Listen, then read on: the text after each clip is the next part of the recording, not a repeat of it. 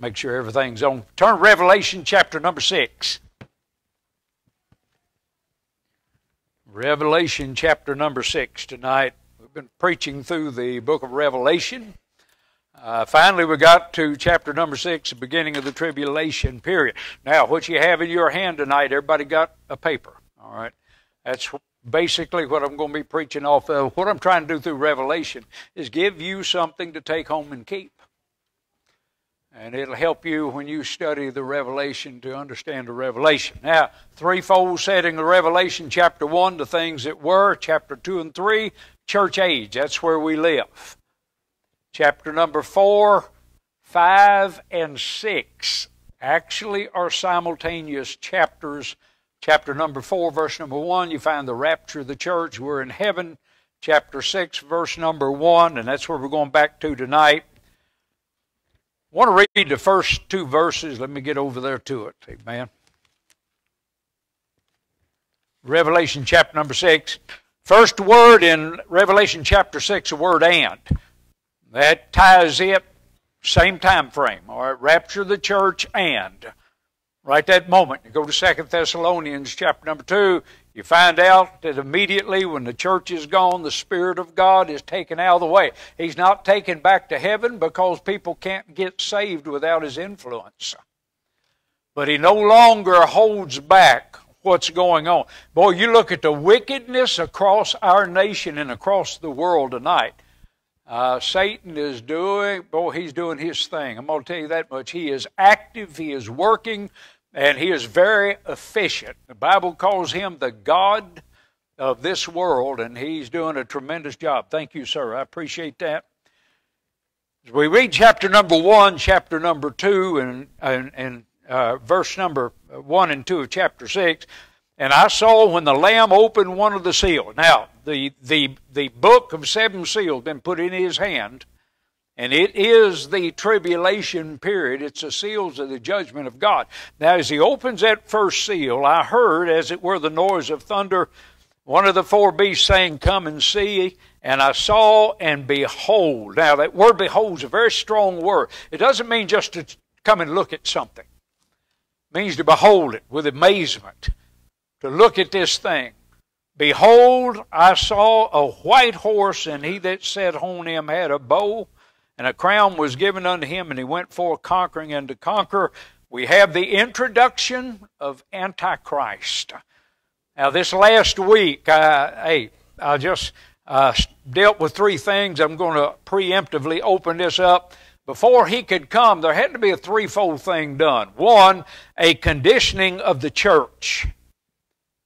Conditioning of the pulpit. The pulpits over the last especially few decades have gotten to the point they no longer preach the Word of God. They preach parts of the Word of God. Some of them have drifted away from the doctrine. That's the apostasy or the falling away that you find in 2 Thessalonians chapter 2. The apostasy, again, the word apostasy is the Greek underlying word for falling away. It just simply means this: I once stood right here. This is where our forefathers stood.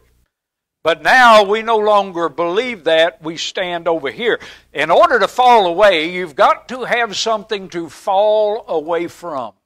So what they're doing, they're falling away from the Scripture itself, the Word of God. Everything we know is based on the Word of God. And what's happening is they'll have the Word of God, they'll carry the Word of God, and yet they no longer believe what their forefathers did about the Word of God. They're getting ready to elect a new Supreme Court judge. And she is a textual judge. What that simply means is she will interpret the Constitution of the United States in the manner that it was written. She's going to interpret it as it's written. What people do today is they tell you that the Constitution says this, but what they meant was this. And they move away from it. That falling away has been a falling away from the paths of our forefathers. Things that they have believed for hundreds of years. And now today, you check the pulpits across the so-called Bible Belt. Let me tell you, there's very few Bible preaching, teaching churches. Now, there's churches But I'm talking about that adhere to the Word of God. We are biblicists before we're Baptists. It doesn't matter what the Baptists say unless they agree with what God says. When they agree with what God says, then we become biblicists. This is the final authority here, the Word of God. Not what this pastor says or not what some denomination says, but what the Bible says. So one of the conditionings that had to take place was the pulpit had to be changed. Pulpits have been changed. The second thing, there had to be a conditioning of the pews. There are things going on in the pews today in churches that they once disciplined people for. They no longer do that. One thing you don't hear a lot about anymore is church discipline. I still believe in church discipline. If somebody's living in open, unrepentant sin, they're not going to sit on the pews of the church because the Bible commands us to, one, try to restore them. That's what discipline's about. We go to them, try to restore them to Christ. If they will not come to Christ or be restored to Christ, and they say we're going to continue in that sin, at that point in time we bring them before the church, and then what we call church them. We perform church discipline. You look at churches today, everything in the world sits on the pews and they sit comfortable. So the pulpits had to be conditioned and the pews had to be conditioned. Third thing, the people in general had to be conditioned. We live in a nation that's going socialist at about 1,000 miles an hour. I mean, these young people coming up don't believe what us older people believed. I've often said they'll never know the America that we grew up in, where little girls and little boys safe out on the streets and where women were respected, even in news and people in influential places. They curse in front of women and children. When I was a boy, you didn't say a curse word in front of women and children. You didn't do that. Now they just throw words out there and they don't care who's listening or anything else. A general conditioning of the people, and that's worldwide. Now what I want to do is deal again with the Antichrist. Last week I dealt with the spirit of Antichrist. It's been here a long time. People now deny that Jesus Christ came in the flesh. They deny His sinless perfection of who He was. They deny His vicarious death on the cross of Calvary. They deny His bodily resurrection according to the Scripture. So what they have done is they have literally rejected Christ. 2 Corinthians chapter number 11 verse number 4 talks about another Jesus whom we've not preached unto you. So what they had to do was create a Jesus that wasn't the Jesus of this Bible. They have paved the way for Antichrist. I believe he could come today, so we're going to stay now right with. The first seal is the introduction of the person of sin, Antichrist. Three things in here, or several things. One, he's going to be a pretender. The Bible said he comes on a white horse. He's a pretender. You know, when we used to watch the old westerns, the good guys always wore the white hats, all right? Rode the white horses. The bad guys had the black hat and rode the black horse. And, you know, boy, I think back to the days of Hopalong Cassidy, you know, with his great big 10-gallon white hat and riding white horses and everything. We always look at that as somebody who is a good guy. You need to understand that what this world's coming to, this is not good. Antichrist is going to be one of the greatest pretenders, if not the greatest pretender to ever live. Second thing, he's going to claim to be a man of peace. He said when he comes, he that sat on that horse, he's going to have a bow, but no arrows in the bow. The Bible says he goes out conquering, and to conquer and to be conquering. All right. What he's going to do is he's going to proclaim peace. You know what this world's looking for today? They're looking for peace. The Bible said in the last days they'll cry peace, peace, but there will be no peace. And we live in days when people don't have peace in their heart. Listen, people across our land tonight are scared to death. They're afraid of the virus. I had somebody ask me the other day, "Preacher, don't you wear a mask?" I said, "Yes, I don't have any underlying, as far as I know, problems. I am as healthy as a horse. I'm not afraid of anything walking or riding a horse. I don't wear a mask unless I'm required. I went to see Brother Carroll the other day, had put on a mask and a face shield. By the way, I got to see him Monday. Got to sit down across at the end of the table away from him. Got to talk to him for 15 minutes. He said, tell everybody hello. And I told him, I said, won't be long, Lord willing, we'll be picking you up and bring you back to church with us and get you back in. But we find that he's not only a pretender, but he claims to be a man of peace. The third thing, he'll be a man of great position. He'll be given a crown. We'll find that later. He'll go forth, but he's going to be crowned for him.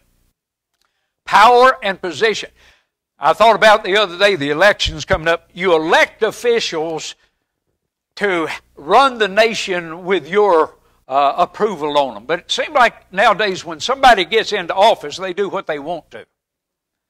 That point in time, they no longer represent the people. You elect them, they get up there, then they get into a group. If they're Democrat, they vote with the Democrats. If they're Republican, they vote with the Republicans. And listen, I want them to govern. When we send somebody up there, I want them to govern in a way that we send them up there to govern. That's why they're called representatives. They are to represent the common people. The United States is government by the people and for the people. It's not by the government and for the government. But we find he's also a man of great position. He'll be a man of great power. He'll go forth conquering, and he'll have a purpose, my friend, and that's to conquer this world. Now, what I'm going to do tonight, I'm going to just take the prophecies of Antichrist, and we're going to go over them real quick. Who is this man called that wicked? That man of sin. The other day in Sunday school, a lot of people don't get here for Sunday school. They're back in classes. I was in chapter number 49, where Jacob begins commanding concerning his sons and the latter days, and he dealt with a man by the name of Dan. Now, we're going to take a look at this. The first mention of Antichrist. Now, it doesn't use that word. There's only one time in the Bible when Antichrist deals with that person. The word Antichrist is used only 5 times in your Bible. 4 times it deals with people that have the spirit of Antichrist. The only one time it deals with them. So Antichrist is not a name that a lot of people are familiar with. If you look in Genesis chapter number 3, he's called the seed of the serpent. And the Lord God said unto the woman, what is this that thou hast done? And the woman said, the serpent beguiled me, and I did eat.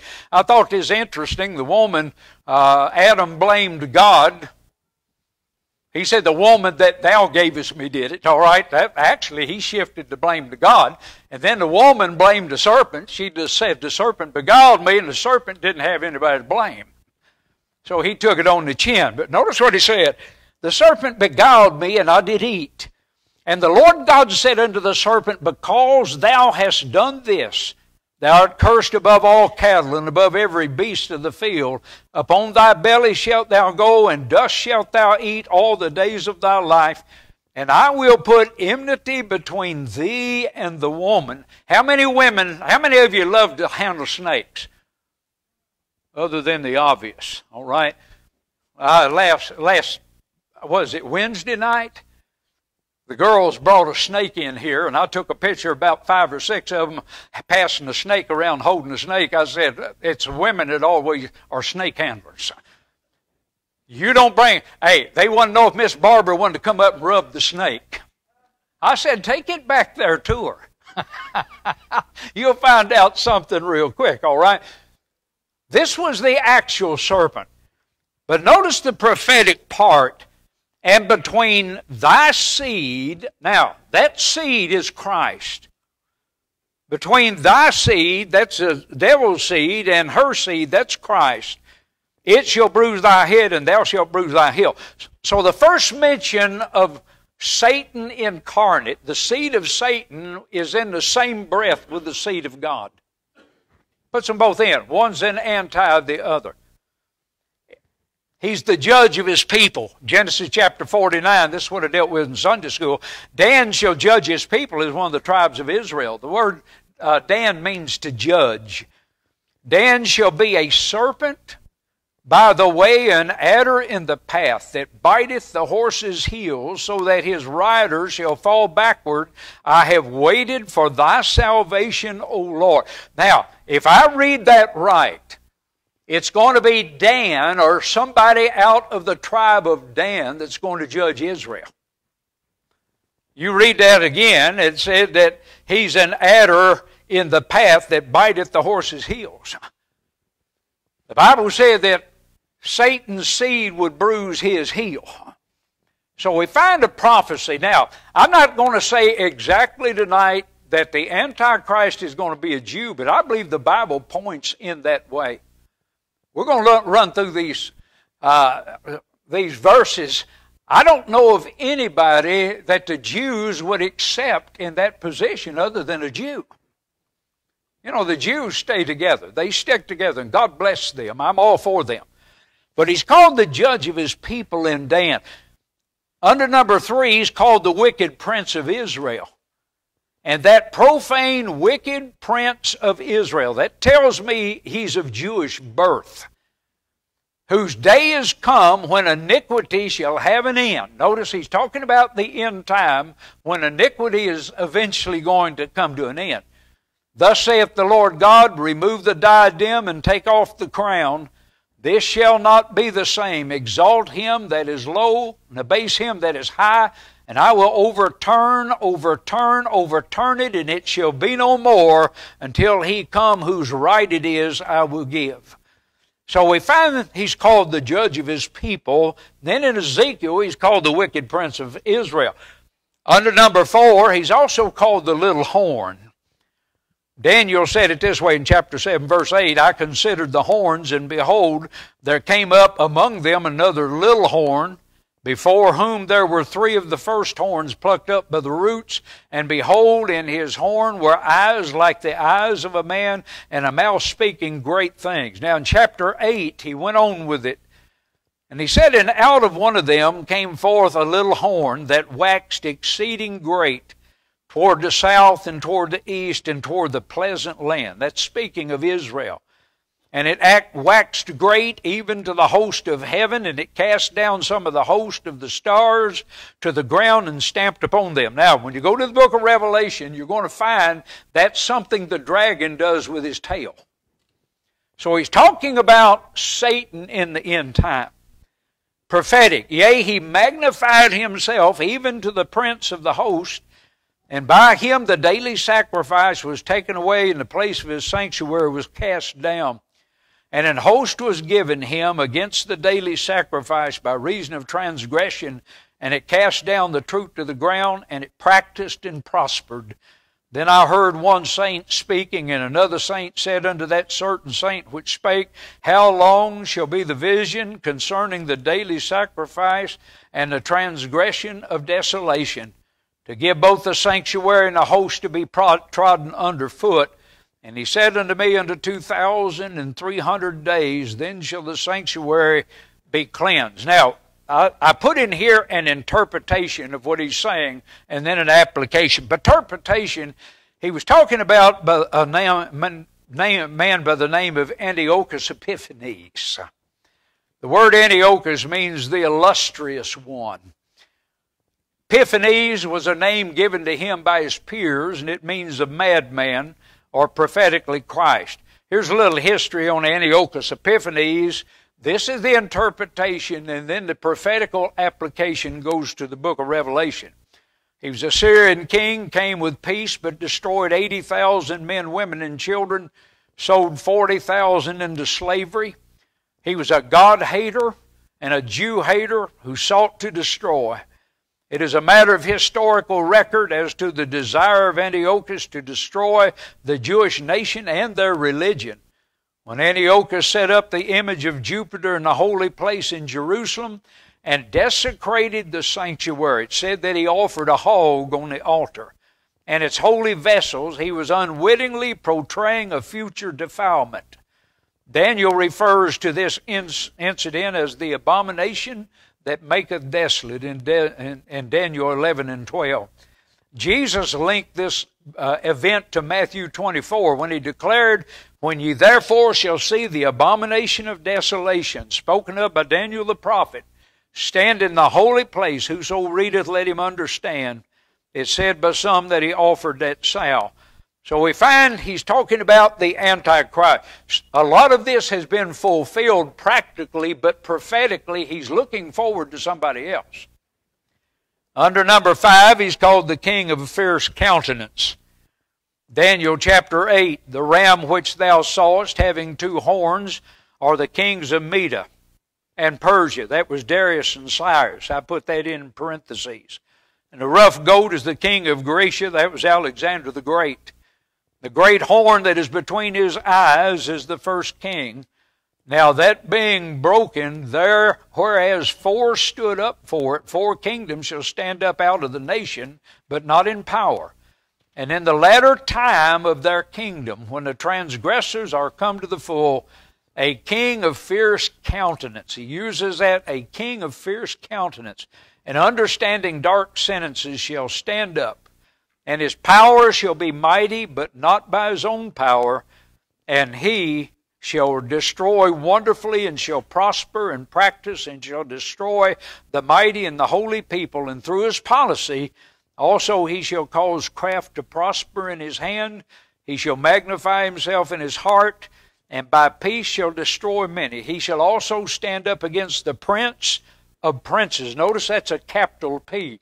That is a direct reference to Jesus Christ. When you go over to the book of Isaiah, he's called the Prince of Peace. So he's going to stand up against the Prince of Peace. Let me go back this thing. I love these iPads. It shifted gears on me here. Pop, pop, pop, pop, pop, pop, pop, pop, pop. All right. Now we got to start back over real quick. Amen. Let me go down to where we were at. I must have touched a button someplace or the other. But notice he's going to stand up, and he's going to stand up against the prince. And that Prince of Princes is Christ, and he shall be broken without hand. Under 6, he's called the Prince of the People. Daniel chapter 9, verse 24 through 27. He deals with a 70 weeks prophecy, but he said 70 weeks are determined upon thy people and upon thy holy city to finish the transgression and to make an end of sins and to make reconciliation for iniquity and to bring in the everlasting righteousness, to seal up the vision and prophecy and to anoint the most holy. Now he's talking about the end time when Christ's kingdom is set up. He said, "Know therefore and understand that from the going forth of the commandment to restore and build Jerusalem," that was done under Cyrus, "under the Messiah the Prince shall be 7 weeks and 62 weeks, and the street shall be built again, and the wall even in troublesome times. And after 62 weeks shall Messiah be cut off, but not for himself. And the people of the Prince that shall come shall destroy the city and the sanctuary, and the end thereof shall be with a flood. And unto the end of the war desolations are determined, and he shall confirm the covenant with many for 1 week, and in the midst of the week," that's the tribulation period or Jacob's trouble, "he shall cause sacrifice and oblation to cease, and for the overspreading of abominations he shall make it desolate, even unto the consummation, and that determined shall be poured upon the people." And Daniel 11, this is one of the strongest verses of Scripture that deals with him being a Jew. "And the king shall do according to his will, and he shall exalt himself and magnify himself above every god." That's what Satan did in the beginning in heaven. "And shall speak marvelous thing against the God of gods, and shall prosper until the indignation be accomplished. For that is determined shall be done. Neither shall he regard the God of his fathers." I want you to notice that phrase. Antichrist will not regard the God of his fathers. Who is the God of his fathers? That's a capital G. That's Jehovah God. Who are his fathers? That's Abraham, Isaac, and Jacob. He'll turn his back. He has to be a Jew in order to regard the God of his fathers. nor the desire of women. He'll be a single man, nor regard any God, for he shall magnify himself above all, but in his estate shall he honor the God of forces and a God whom his fathers knew not. He goes back and deals with these fathers again. These are the fathers of Israel. Shall he honor with gold and silver and with precious stones and pleasant things. So we find that he is possibly, and I'm going to say probably, going to be of Jewish descent. He'll be born of the people. He'll be the prince of the people. But it talks about the God of his fathers. The last thing that I want to deal with is found over in 2 Thessalonians chapter number 2. We're familiar with this. If you study your Bible, anytime that you have a first of two books, it is always doctrinal in nature. 1 Corinthians, 1 Thessalonians, 1 Timothy, 1 Peter, 1 John. You can go all the way through. They're doctrinal in nature, and thank God. When you have a second or third in a book, 2 Corinthians, 2 Thessalonians, 2 Timothy, 2 Peter, 2nd, 3rd John, all of these deal with the conditions that set up the end time. They deal with prophecy and the coming of the Lord and the destruction of the wicked. So when you go to 2 Thessalonians chapter number 2, we're familiar with this. He said, let no man deceive you by any means. Now, he's talking now to the church. He's talking to the church 2,000 years ago. Prophetic, he's talking to us. But the last days started with Christ. The last days have been going on for 2,000 years. You have 7,000 years of time, or 7 days in God's economy. The Bible said that a day is as 1,000 years as a day to the Lord. So what God made was 7 days. In the beginning, when he created the heavens and the earth, in 6 days he created the heavens and the earth and all that in them is. No gaps, no great expanses of time, no theistic evolution, all of that stuff out. 7 literal days. The Bible clarified, said in the evening and the morning was the first day, and the evening and the morning was the second day, and on through. The Jewish day started at 6 o'clock in the evening. He's talking about 24-hour periods of time, not great time. We've got a lot of people that like to kind of shake hands and nestle up with the evolutionary crowd. Let me tell you something. We are not on the page with evolution. In the beginning, God. The four most important, probably the greatest doctrinal statement ever made was made in those 4 words. In the beginning, God. Before everything was, God always has been. But we find in here that there's a deception. But now he deals with that day. All right, for that day shall not come, except there be a falling away first. We are in the end of that falling away. I've dealt with that again, folks. Let me tell you something. Fundamental Bible-believing people are about like hen's teeth. Very few of them out here anymore. Me and I went to school with, they've drifted off to the left. You know, sometimes you get one drift off to the right, but you don't find a whole lot of that. And by the way, if you get overloaded in one area, if you're not careful, then you'll get off too far to the right. I believe we need to walk in the middle of the Scriptures and rightly divide the word of truth. But we live in that day of a falling away, and that we're at the end. And that man of sin, the son of perdition, he calls him 2 things. One, the man of sin, the son of perdition. Somebody years ago in Bible college, one of the men of the church up at Tabernacle wrote a book where he thought Judas Iscariot was probably going to be the Antichrist, because in one place it did say he was the son of perdition and he goeth to his own place. I don't believe it's Judas resurrected. I believe Judas has his special place. Boy, God dealt with him. Christ dealt with him at the supper. He said, woe be to that man, friend, that betrayed him. He said, woe unto that man. There's going to be a special place for him. He walked with Christ for 3.5 years. He heard him pray. He heard him preach. He saw him resurrect dead and heal and still storms and feed multitudes. He watched this man that could have only been God. Then he deserted God. But he's called the man of sin. If you go over to John 8:44, we're not going to go there tonight, but the Lord indicted the Pharisees when He said, ye are of your father the devil. He said he was a liar from the beginning, and He said, you're liars, and you're following right in that. Now, notice He said, who opposeth and exalteth himself above all that is called God, or that which is worshipped, so that he as God sitteth in the temple of God, showing himself that he is God. Now, you go back to the book of Ezekiel, and you find what Satan did in the beginning. Satan said that I'll sit on his seat, I'll exalt myself above all that's called God. Satan is not in his former position. A lot of people say he's cast out of heaven. No, we found in the book of Job, he's still there as the accuser of the brethren. You go to Revelation, he's the accuser of the brethren who accuses us night and day before God. But you're going to find war in heaven when we get to think chapter number 12 of Revelation, and then we'll find when he's ultimately cast to the earth having great wrath because his time is short. But when we get in here, we find this Antichrist is going to do just exactly what Satan did in the beginning.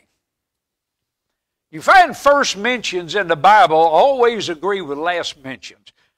That means everything is consistent in the mention.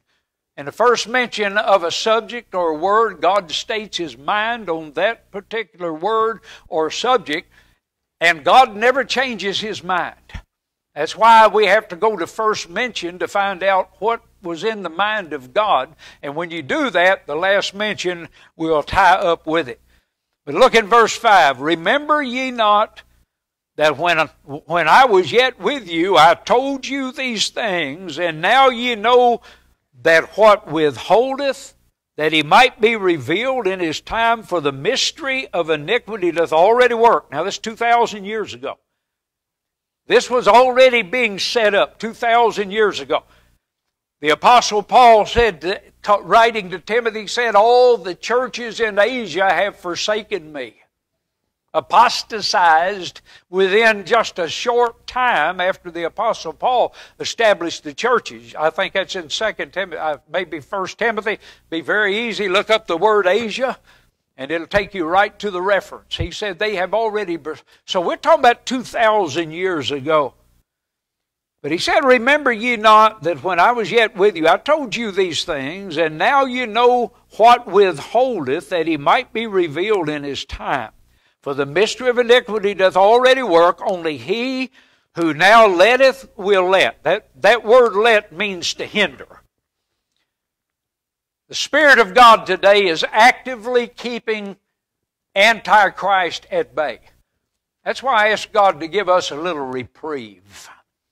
We got a little reprieve for 3 years. They've done everything in the world to destroy a president that we duly elected. People say, well, that's political. Let me tell you, the church better get political, my friend. This silent majority across this land had better be speaking up, friend, because socialism is on the verge of taking over our nation right now, friend. I call the Democratic Party the Socialist Party of America. That's what they are. They're not capitalist. I'm a capitalist. I had a young lady that I think the world of, and she talked about the Republican being the party of the rich. Let me tell you something. They are a capitalist party. And I thank God. I told her, I hope the rich get richer because they're the job creators that put you to work. That's the ones that have put America back on its feet the last 3 years. Listen, that's what capitalism is. If you work and you own and you build, you get rich, but it feeds everybody else in the process, and that's what puts us to work. Now, notice what he said. He said, and then shall that wicked, if you notice the word wicked is capitalized. That's not a reference to just any man. We've got a lot of wicked people in this world. This world's a wicked world. It's dangerous on our streets tonight. I remember when Barbara was a child, we were all raised up in a little coal mining camp in western Kentucky, and we'd play spotlight tag, and we'd catch lightning bugs, and we'd run around in the dark up and down the streets and around town. We went everywhere. We'd go trick-or-treating all over the town. Just nobody ever bothered you. You know, just little kids were kids, and they could grow up. Women were not disrespected. We live in a different day today. We live in a day where a lot of people's hearts are desperately wicked. Where they'll hurt you out here. But this says that wicked, capital W, be revealed. He's talking about Antichrist. He's talking about the seed of that serpent, whom the Lord shall consume with the spirit of his mouth and shall destroy with the brightness of his coming. Now, I want you to notice what he's doing today. Verse 9 said, even him whose coming is after the working of Satan, with all power and signs and lying wonders. And he is deceiving this world today, and they are following him just like the children followed Pan out of the city when he played on the flute. They're following Satan today. That thing did this again. You hang on, amen. I love this thing. After the service, I may give it to you. But notice what he said in verse 10. With all deceivableness of unrighteousness. How are they being deceived today? Through unrighteousness. It did it again. Devil don't want this thing to go out here tonight. But we're going to go right back. I know where it is. That's right at the end. Amen. I'm going to leave it alone. In them that perish. Now notice what he said. Because they receive not the love of the truth, that they might be saved. We find a general forsaking today of Jesus Christ. I said this morning that I'm on a Facebook group with a bunch of military guys I was in with 50 years ago. And so today I just put my testimony of salvation. I told them, I was just like, that's all they want to talk about. They was in overseas, they drank and ran with women, they did everything in the world over there. Thank God I didn't do that part of it. I was not saved. I was in a lot of the stuff with them, but I was faithful to Barbara. I minded my own business, amen. But this afternoon, I said, I want to give a word of testimony, and I wrote a long paragraph to these people over there. Men I'd been in the military with, I've got nothing but likes. You know how Facebook is. You know, you like it or you don't like it or you whatever. You know, yeah, y'all better at that than I am. But I thought it. You know, they were talking about all the fun they had when they were overseas. And I thought to myself, they need to be witnessed to. And I just told them what Jesus Christ can do. How he saved my soul at age 28. Boy, I gave my heart to Christ on a Sunday night. Been 44 years ago this coming November. But next month is my birthday month. Amen. But I thank the Lord for that. You know, most people today reject. I've been waiting for somebody to say, you need to keep that religious stuff off of here. But I'm going to tell them, you need to keep your booze and your sin off of here. This was about the military, not about what you did after hours. It has nothing to do with that, amen. And I will tell them, I'll tell them, you need Christ a whole lot more than you need what you had when we were over there. But the wicked, that wicked, his influence is working in our day to bring to pass a setting up. I don't know who Antichrist is, but I will almost promise you, if he was born of a woman, he's a grown man right now somewhere. And one of these days we'll be called up out of here. The church will be raptured out. We'll go to heaven, and he's going to be revealed. Now, I'm going to deal with him one more night. Lord willing, this next Sunday night. There's something I want to deal with. It won't take too long, and then we're going to go in. But the first seal, the first part of the judgment of God on this world is God is going to give them what they want. I've often said, I'm excited to see what happens in November because I want to see where the heart of America is. We're going to find out where the heart of America is in December. We're going to find out the will of the people.